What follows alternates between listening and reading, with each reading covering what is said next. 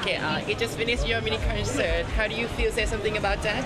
I feel great. Everybody was sitting so politely and singing the songs, and I got to walk out in the crowd a little bit and say hi to people and shake their hands, and it was just really sweet, and I want to say thank you to everybody for coming.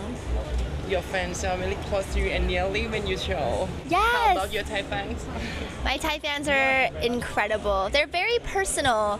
I feel like they take the extra time to get to know me a little bit more, you know, but beyond the music, they read my blogs and read all my Twitter posts and everything. It's just very sweet that they take that extra time. Apart from this impressive show, how about the other impressive thing in the second time in Thailand? Oh my gosh, Thailand has so many incredible things. There's such a good energy here.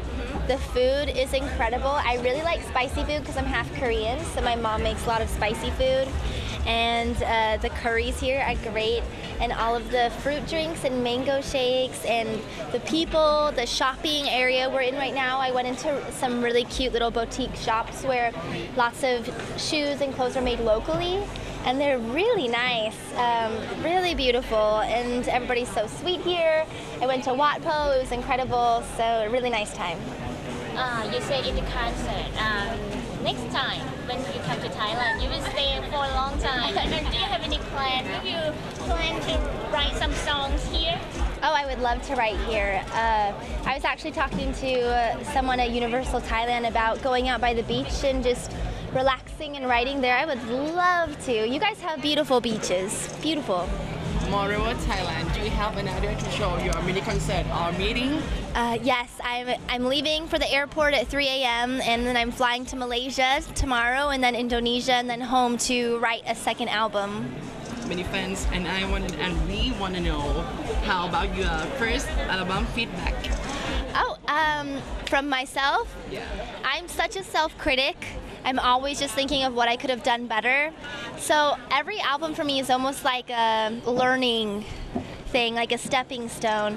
I'm really proud of a lot of it though. It's been a lot of hard work, and there's songs like The Broken Ones or Trapeze that really mean a lot to me that I'm proud of the lyrics. And then there's lots of songs like Billy the Kid, that's kind of a dancey song, so it pushed me out of my comfort zone a lot. But I've taken all the things I've learned from creating Red, and I'm taking that knowledge into making the new album. How much as possible that we can see your music video of Don't Kick the Chair and Walk Away? Hopefully soon. I would love to be able to make a video. It's just finding the time to do it. I'd like you to say something to your Thai fans. To all my Thai fans, Khap Khun Kha, thank you so much for coming. And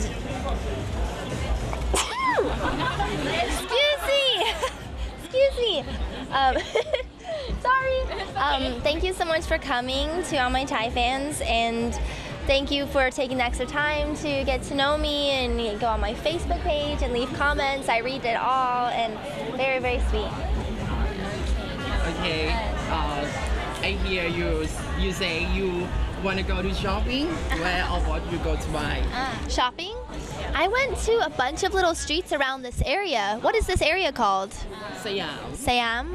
I went to a bunch of little shops here, and there's lots of really big malls here with the big stores like Marc Jacobs or Chanel and stuff, but I don't really like that stuff. I mean, it's nice clothes, but I like to go into the little local shops when I travel to places, the little stores with, you know, where the people that working there are the ones that made it. It's really cool. So I liked walking around just into all these little shops here. Okay, the last one. Say something about Thailand. I love Thailand. Thailand's just very magical. If I had to describe one word for Thailand, it'd be magical. I would like you to post with them and send like Thai greeting, you know? Why? Oh, yeah. Okay. Thank you very much.